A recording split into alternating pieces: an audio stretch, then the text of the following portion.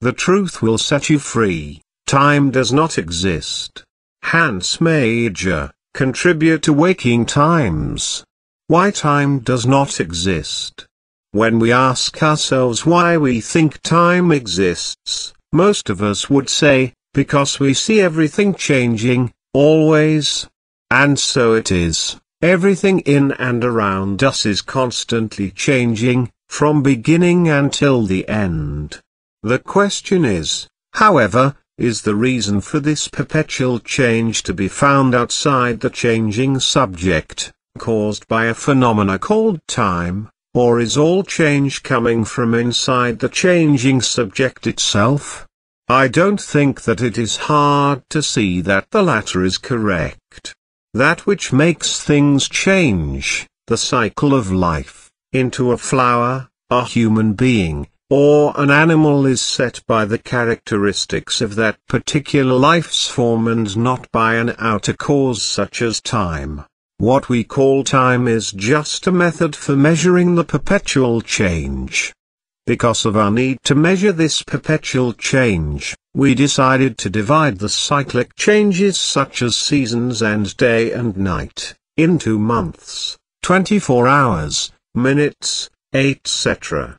These well-known changes are caused by the ever-moving planetary positions within our solar system and not because there exists such a thing as time. So, there are no minutes. But we decided that after counting 60 seconds, we say that a minute has passed.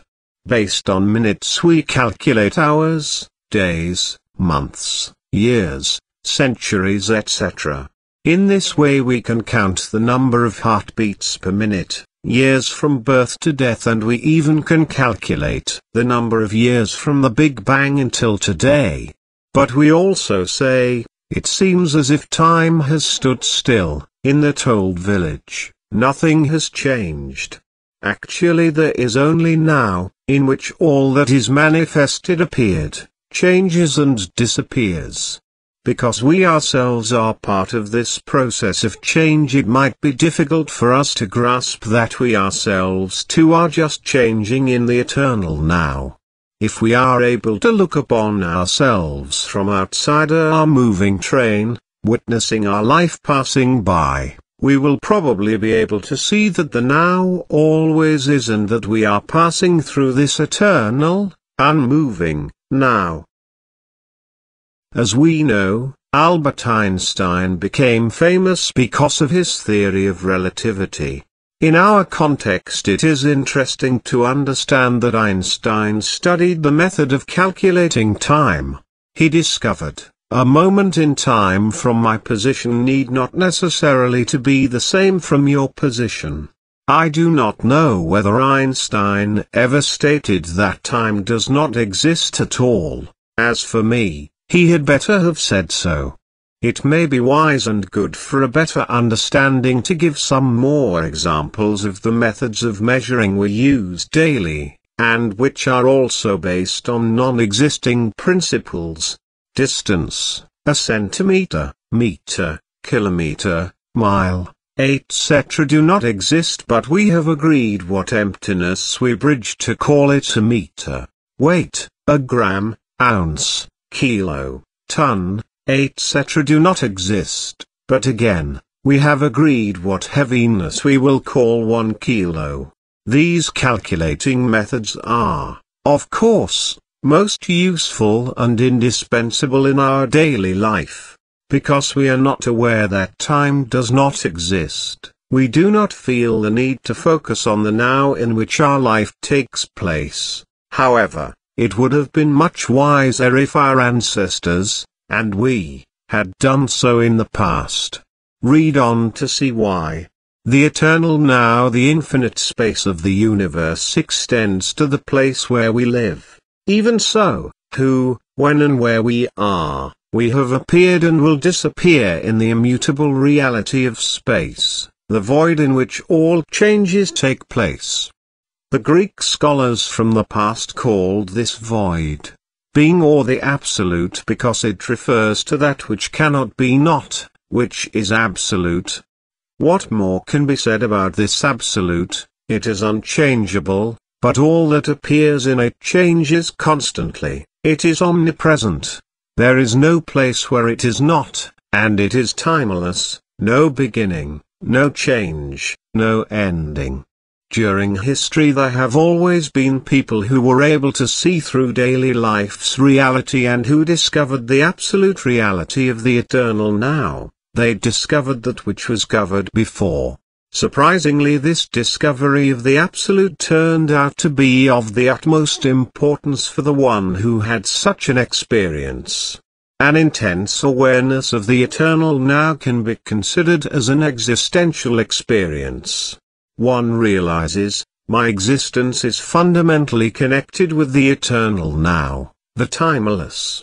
In our culture and time, transcendental experiences like these are quite rare and distrusted by philosophers and psychologists, but in former days such experiences were considered as being mystical or religious. It has been like this for thousands of years, in different cultures and periods of time. It is quite remarkable that people who live from the awareness of the absolute, always are pictured with a circle, aureole, around their head.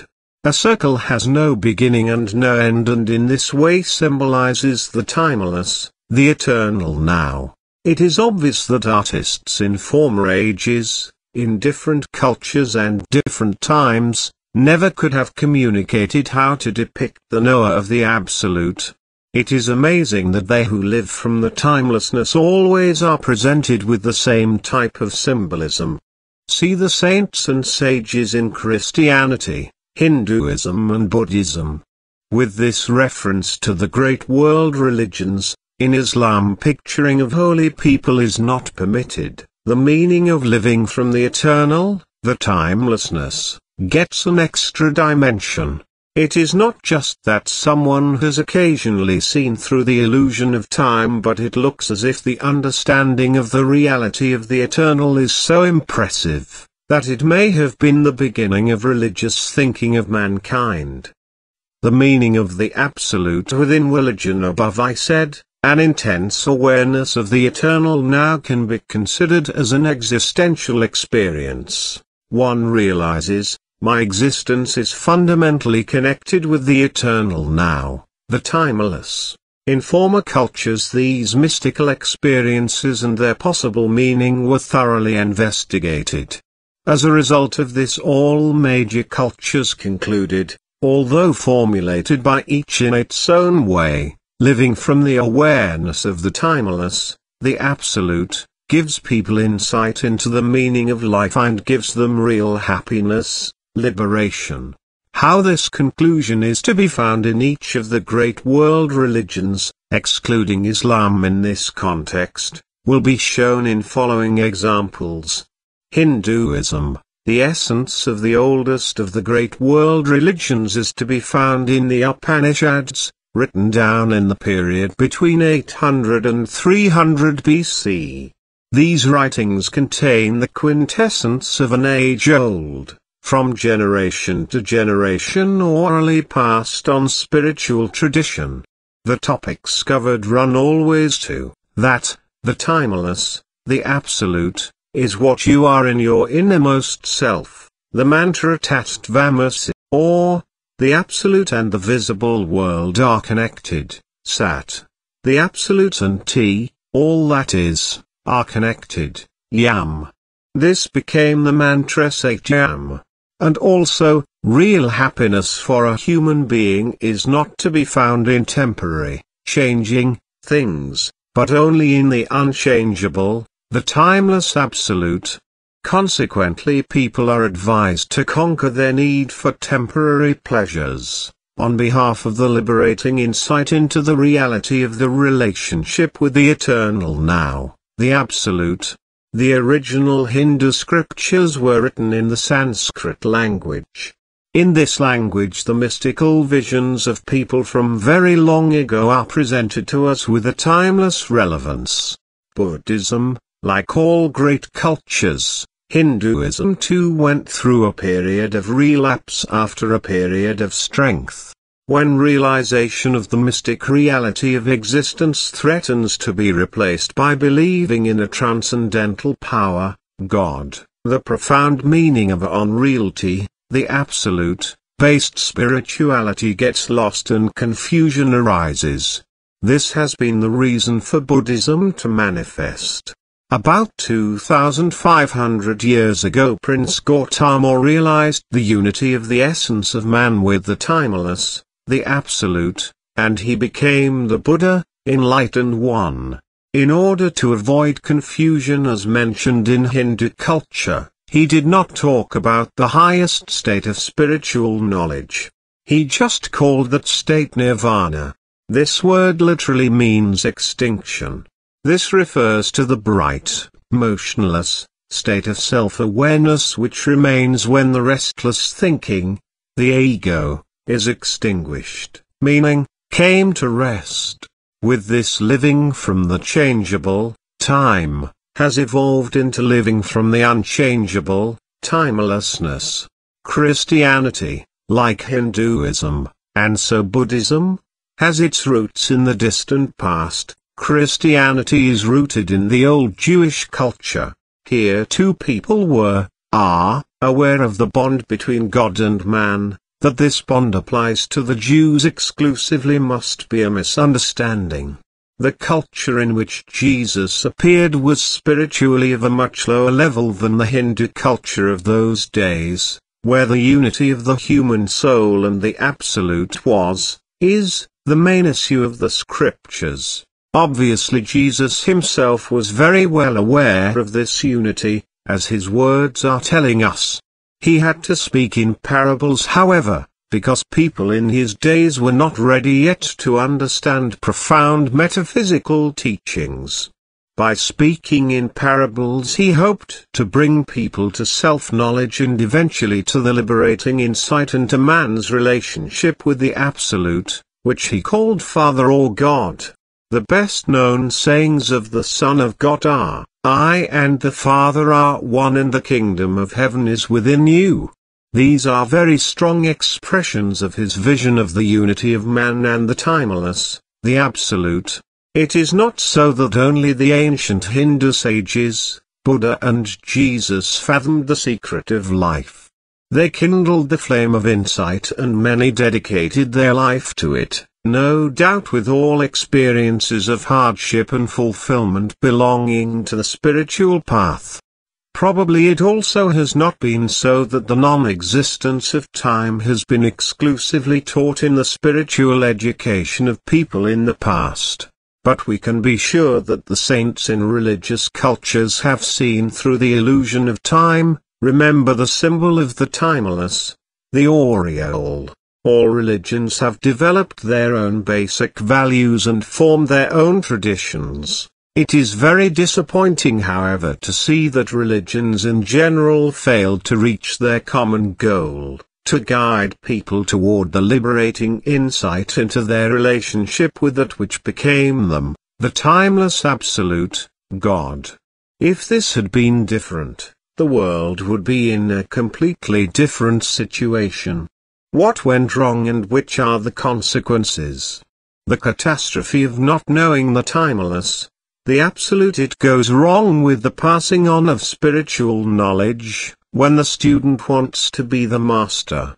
In ancient India the sages tried to prevent spiritual pollution by sharing their knowledge only with initiates. In our Christian tradition something very amazing, catastrophic, happened in about the year 300. The Christian way of life became institutionalized. This means that people were supposed to no longer try to understand and to follow Jesus in their own way, but a church organization was established which controls the Christian doctrines even today. This means that the interpretation of the message of Jesus was left in the hands of people, always men, of who Christians had to accept had a better understanding of what Jesus wanted them to understand than they themselves, and that they, the church, laid down conscientiously what they should believe and what not.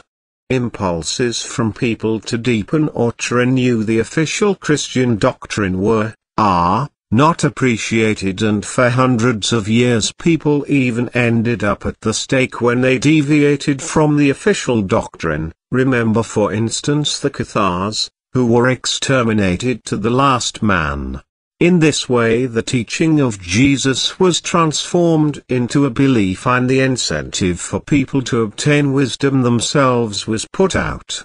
Even worse, actually believing became another word for hoping. Thus Christianity gives hope in exchange for loyalty to the doctrine. What is this? A crime against humanity or a blessing for humanity? The consequences of the omitting of the incentive for people to realize the timeless themselves are of an importance beyond our comprehension. Where religion should touch a man in the very depth of his being, in the euphoria of experiencing unity with the radiant and inexhaustible source of life, a superficial notion of profound teachings remains.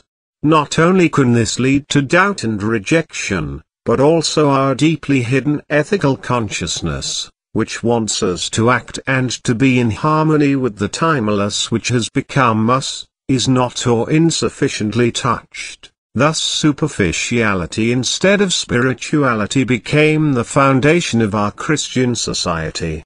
The disasters which this superficiality has brought mankind are easy to define.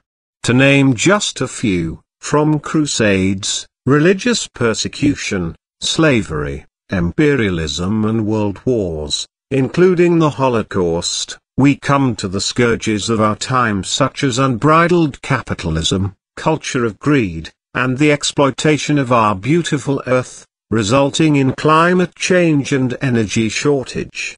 At the individual level, the lack of depth of our Christian culture leads to selfishness, insufficient empathy for our neighbors, stress, focus on the result rather than the correctness of an action, blurring of moral values, anything should be possible, and confusion, what is the meaning of my life?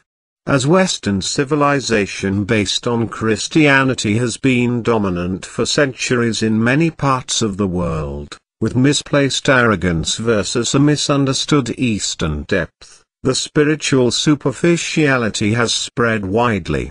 Today the by Christianity initiated estrangement from our source, started by eliminating the search for the transcendental, the eternal now, seems not to reverse anymore. Even more, in recent years, by the ever-developing communication technology, a new dimension has been added. Uncritically we let the younger generation believe that they need to be connected anytime and anywhere with anybody. It is clear that in particular commercial motives are behind this. No doubt the strategy of consumer control will be continued, via the Google glasses, cell phones and chip, creating a kind of robotic human beings. No free will and a little pill at each sign of displeasing behavior.